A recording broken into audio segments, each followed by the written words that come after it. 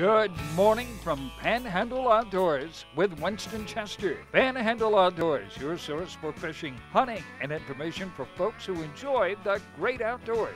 Now sit back, relax. It's Panhandle Outdoors. Good morning, folks. Welcome to Panhandle Outdoors. I'm Winston Chester. Glad to hear this Thursday morning. Got a great show lined up, but first let's get our weather brought to us by Haney Technical Center at the corner of Baldwin and Highway 77.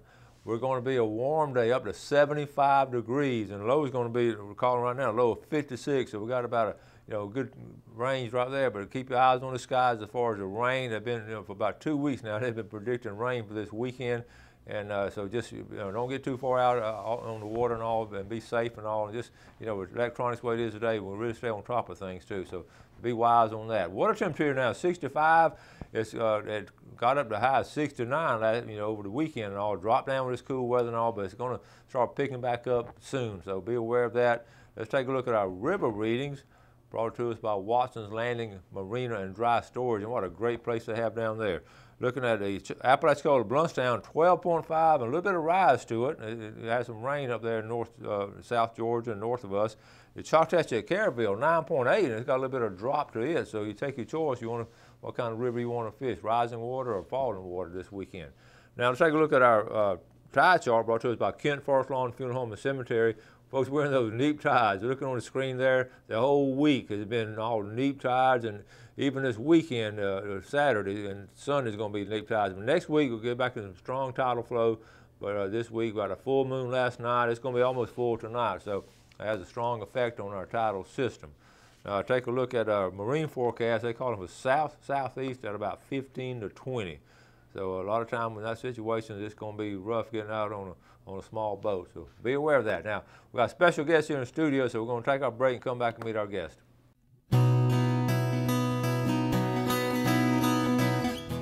Wow, welcome back and welcome to our guest, Captain Randy Sonoda. Good morning. Good morning, sir. We're glad to have you, a local guy here, a fishing guide here, but also the Coastal Angler magazine. All of us, I think about 99% of our viewers pick this Coastal Angler magazine up, and this is your area for the Coastal Angler magazine. Yes, sir. I am the publisher for the Panama City Forgotten Coast edition of Coastal Angler magazine. Cover, we were talking our whole viewing area, with exception of Walton County. He covers this whole area, so it should be familiar with a lot of y'all. And I saw this magazine when it first came out. I said, man, what a great idea what they do. So first of all, how'd you start fishing?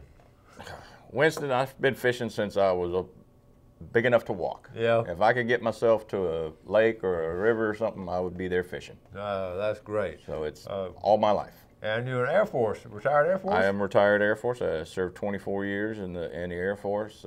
Was stationed here at Tyndall for a good while, and over here at Eglin also. And so that's how I got connected with the Gulf Coast communities. And after my wife and I retired, we just had to come back. And you're like so many. We have so many Air Force retired guys out there and ladies that watch the show, and they all say the same thing. They like this area. It's beautiful. And there's some good fishing here. It's some of the best there is here. And you fished all over America.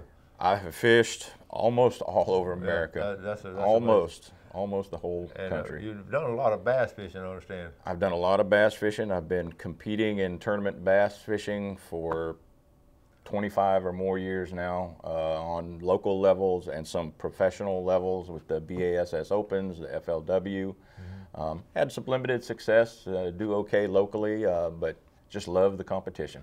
We've got a great group of bass fishermen, and it's really fascinating to watch. There's some great bass fishing. We got rivers and lakes all over the place. Everywhere. Okay, so tell us, you're also a captain, and what's the name of your company? I'm the owner-operator of C-Note Charters. C-Note Charters. CNoteCharters.com. You can go on my website, check us out, book a trip. I do bay trips. I do near-shore trips. I got a fairly small boat, so I don't go way offshore, but I do small private charters.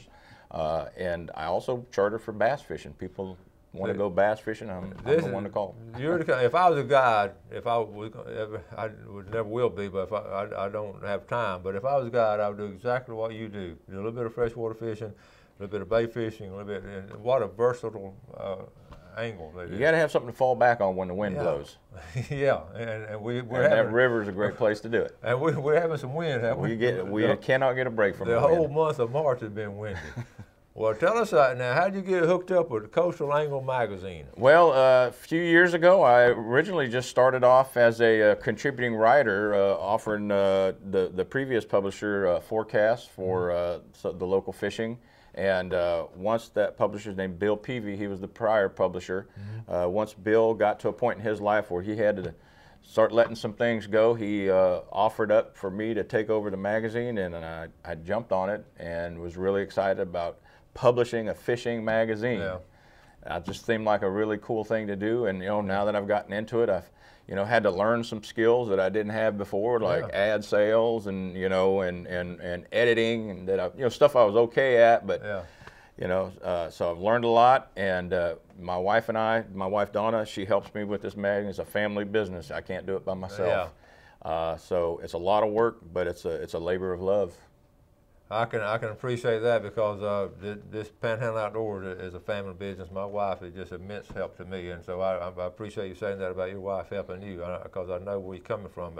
And we couldn't do it without them, could we? No way. We really couldn't. No way. The fascinating thing about these skills you learned, you didn't have a lot of background in publishing and all, but yet you were able to get out there and learn them, and it's such a good magazine. Well, believe it or not, in my time in the Air Force, they put a lot of effort into training senior NCOs with communication skills and things like that. So I actually learned a lot of that from my time in the Air Force, and it comes in really handy when you're editing and publishing. So that came in real handy, believe it or not. For those folks that don't know, you could go to New Hampshire or somewhere to coast up at Cape Cod or something. There'd be a Coastal Angler magazine up there. We are published all over Florida, of course, and as far as into Galveston, Texas, all through the southeast, southern states, all the way up in the northern states, Michigan, up there.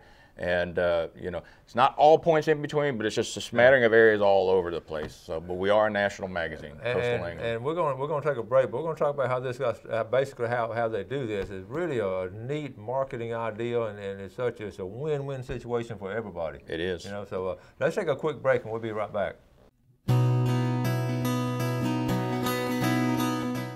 Now, welcome back. Glad you're with us this morning. Don't forget, tomorrow will be the famous Friday fishing forecast. We're going to talk some serious fishing coming up this weekend. But first, our guest today, Captain Randy Sinota of Coastal Angler Magazine, and also C-Note Charter. So we were talking about how they got started, and I'll briefly tell folks how the idea came in. For the magazine? The magazine itself. The magazine started off in South Florida. It was a husband-wife team biologists that were just publishing the magazine just in a local small market. And then our current CEO, Ben Martin, has taken it and turned it into a national force to be reckoned with in any outdoor publication. Just with the business model they use, with the free format, where the franchisees and the corporate level all pick up the operating and the printing costs and things like that. So we're able to produce a magazine on a national level with that local feel, because of the individual franchisees that own that area. And that's the idea, that light bulb went off somebody's head about doing that combination of the national and local, because like we were saying earlier, when we were growing up, we had Field and Stream, and it was up there in New York, and it covered it, so when he hit this local scene, that's when that really made it go somewhere and all that. And there's also articles in the magazine about things going on in other places, like you might have bucket lists you want to go to, Mexico for bass fishing, or Costa Rica for sailfish. We have articles and things about that in there as well. And this center section right here, the center section, what, 16 pages or something? Center section is anywhere from 12 to 24 pages on any given month of articles and captain's reports. And you got here's right here. This is Darryl Shoemate, captain on Panhandle. You got Panama City Beach, Panama City. You got Port St. Joe and Forgotten Coast, Chipola River area, Dead Lakes. Yes, sir. You got a report from there. St. George Island, Carabel, Alligator Point, and Deer Point Lake, and you got all these places. Lake Jackson. offshore, Lake Seminole, Yeah, all articles by captains. Yeah, we want to hit both fresh and salt water because we know there's so many of both right here in this area. So and you can't beat the cost right here. Can't. Right here, see, it's free. Okay, you can't beat that. all you gotta do is pick it up. And one of our 220 plus distribution points Yeah. in our 8 surrounding counties. you showed me this little chart here. It's behind Field and Stream and Yeah, like third in the world. Global Research Services did a study and showed that Coastal Angler magazine is ranking #1 in terms of cost per thousand. So potential advertisers, local businesses, if you're considering print advertisement, Coastal Angler magazine, as far as cost per thousand, ranked #1 in all the outdoor publication magazines. We rank #3, just under Field and Stream and Outdoor Life. In distribution rates. Yeah, circulation. So we hit a large market, Yeah. at a great price. Where are some of the places people can find these? Locally, you can find them in restaurants, tackle shops, convenience stores, and that's all the way from the far reaches of Panama City Beach all the way down as far as Alligator Point and all points in between. And it comes out once a month. Every month. What time of the month does it come out usually? I'll for instance, this month, probably later this week, I'll receive the next shipment of magazines for April issue, and by the 1st, 2nd, 3rd of the month, I'll have them all out and ready to go. Do you physically go to places and I deliver do it. them? I do it all. I do it all. I understand that little one-horse operation because we do the same thing. But I love it. I love getting out and talking to the anglers in other areas. You know, I made connections, made a lot of friends in places like down in Carabel, places you wouldn't normally go, but because of the business, it takes me there, and I love it. Yeah. Now, these captains you have contribute, they're on top of everything. They're out there on a regular basis. My captains, they're not mine, but they're contributing writers. The captains, local captains that provide us our fishing forecast. They know their business. This is how they make their living, is guiding. Just, you know, one of the things that I do. So they know what's going on. What's some of the challenges you face doing this? What are some of the biggest challenges? What's some of the hardest things to get done? Time management. I think time management, because one of the things, you know, I go into this fishing magazine and I'm, you know, want to fish, want to be connected with fishing somehow, but you know, there's a true business aspect to that, and it cuts into my fishing time, and I'm not happy about that. But again, the more we talk, the more similarities I see we have, and this show's really cutting my fishing time. It really has. But it does. When I retire next month, it's going to change a lot. Next month or two. So. But I do have a good excuse. I post a lot of fishing tips and videos on our Facebook, our Coastal Angler Magazine Facebook page. So I have to get out there and fish and shoot videos to put that. Got to have content on the Facebook page. Got to stay connected with the fish and what's going on, and I guide, so I'm out there. I still manage to get out there. That's really good, and stay on top of things. I know I pick mine up a lot of times at Blue Water, or you got them down at C&G Sporting Goods? They don't advertise with us, but we distribute there. That's one of my distribution points. Yeah, and so all your local places. And what I like about it, again, I got Lake Seminole here and Lake Jackson. Some wonderful places for bass fishing. Oh man, amazing. Some of the best in the world.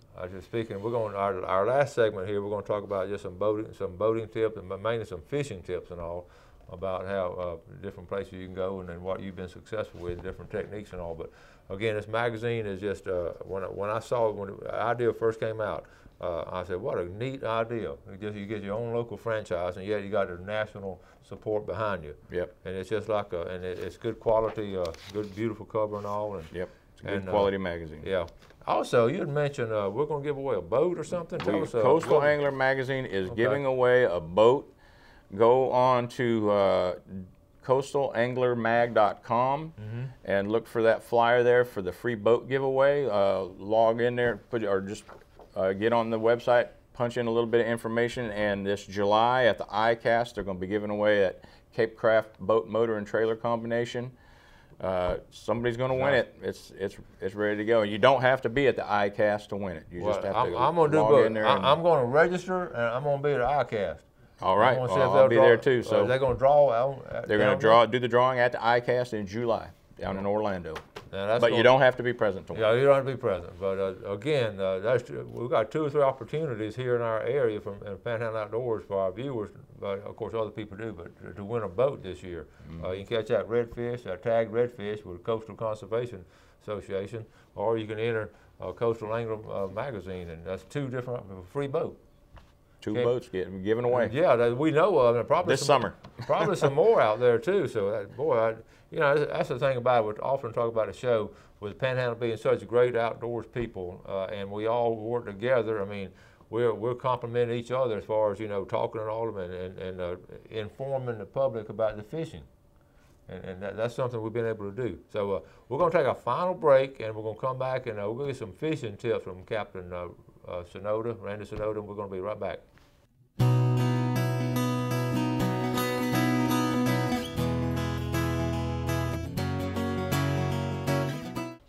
All right, welcome back. Glad you're with us this morning. I'm here with Captain Randy Sonoda of Coastal Angler Magazine, also C Note Charter. So give him a call, and you can do freshwater fishing or saltwater fishing. And speaking of fishing, let's look at our fishing game times today, brought to us by Mark Cowart of Counts Realty. Our time this morning, 1:23 to 3:23, but this evening, right after lunch, 1:44 to 3:44. Randy, let's talk about what I mentioned real quick. You fished your whole life and a captain now, and when I have my guest on here and do these fishing game times, I always ask the opinion of my guest. You know, are there periods of time where you fish and where it's just really hot and then it turns back off and turn on later? What's your experience? There's no question. There's times where it seems like a switch was flicked and they just feed and they feed and they feed and you can't do anything wrong. It's just cast after cast, you're catching fish. Yeah. And then that always eventually goes away. So you have to be, so during those times, that's great, that's easy. You know, for bass fishing, freshwater for instance, you know, you're on a point, you're throwing a rattle trap or a spinnerbait and you're catching them and they're easy. But that's gonna go away. But what do those fish do? The fish haven't gone away, they're somewhere in that lake. So, you know, one of the things that I would advise is when things change like that drastically, specifically bass fishing, go to the nearest heavy cover. That's usually where those fish, they come out of these open areas and they go deep into cover. Big flipping sticks, heavy jigs, heavy line, and go into the tight places where they hide, and you can pick them up in there. Speaking of bass fishing and all of that, I know you've done a whole lot of it, and that's a good point right there. When seasonal, now we're in the springtime and the bedding time and all that. Yes. So how do you adjust your fishing from the spring to the summer? From spring to summer, you know, it's pretty evident once they've moved off the beds. You don't see them bedding, you don't see them in the shallows anymore, and they're moving into that post spawn. Once bass specifically start moving into that post spawn, you know, I'll go with things like top waters, subtle top waters, you know, like poppars and a Rapala floating minnow, and more finessey presentations like Senkos and flukes. You know, they're not terribly aggressive. You know, later, well into the summer, then you can start going with the big crankbaits and jigs and things, you know, because they'll get more aggressive. But coming off the spawn, fish are beat up, bass are beat up from that spawn. They're a little lethargic. They're hungry, they will eat, but you need to adjust. You need to downsize, slow things down. Good point right there, good point. Now, what about, okay, when you're fishing deep water compared to out in the flats, you know, in shallow water, what's your combination there? Are we talking bass fishing still? Still on bass right now, we're going to salt in just a second. Well, you know, if it's out in deep water, you know, definitely on lakes like Seminole and Talquin, you know, later in the summer, those fish are going to be deep. They're going to be deep, you know, and if you're working ledges and stuff, you need to get out there with A-rigs, jigs, Carolina rigs, deep diving crankbaits, things like that. For now, they're shallow, and they're going to be shallow for a while. Okay, good points there, and I know, again, this is excellent fishing this time of year. And excellent. The great thing about bass fishing, when they started back in the 70s, releasing the fish. Yeah. And that's been a wonderful thing as far as just, you know. It is. That's good. You know, you look at lakes like Deer Point, a local lake. Yeah. It's got a reputation for being a tough place to catch fish. Yeah. I promise you, Winston, that lake is full of fish. There is a ton of fish in that lake. Yeah. I have been catching them good. That's great news right there. All right, let's quickly, got a few minutes left. Let's jump over to saltwater now. All right. All right, what's going on saltwater with y'all? Saltwater, you know, them redfish are moving up on the flats. That's where you can find them right now. We got all the reports to back that up right here in my magazine. That's right. They're picking up some trout. Not picking up a whole lot of trout. I'm not having a lot of luck with trout, but the ones I am catching are good ones. They're good-sized trout. But the most exciting thing to me going on right now is those cobia. They're coming. They're starting to show up.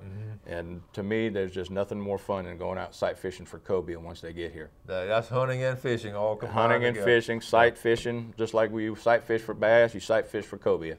What you see, you know, you've been fishing a long time. You see, we talked about an FWC rule on maybe going from 2 redfish to 1 redfish. What's your take on that? You see fewer redfish now?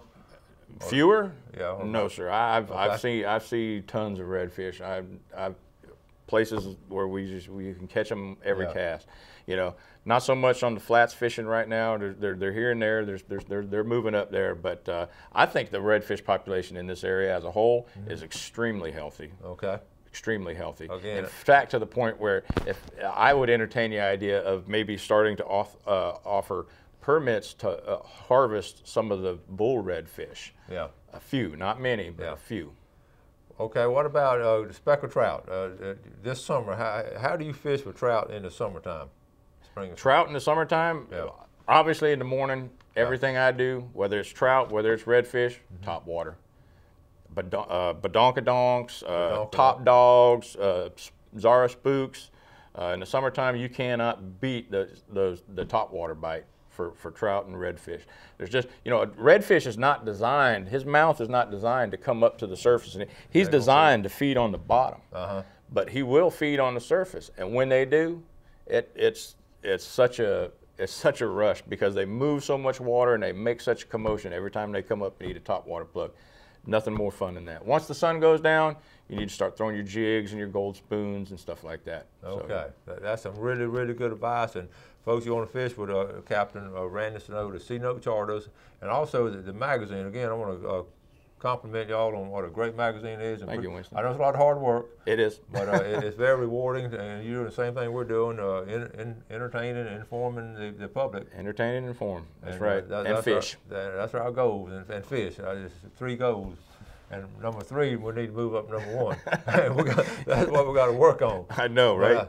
I appreciate getting up early and coming up and being on the show. And I appreciate you having me, Winston. And y'all give them a call. And again, you pick this magazine up at all the bait and tackle stores, all the outdoor stores, and also convenience stores and all. Convenience stores, tackle shops, restaurants, hotels. Yeah. And many different and it's just good, up-to-date information. All right. Thank you, buddy. Thank you, Winston, for having me. Appreciate it. All right. Y'all do something good for your fellow man today. You have a great day in the outdoors, and God bless.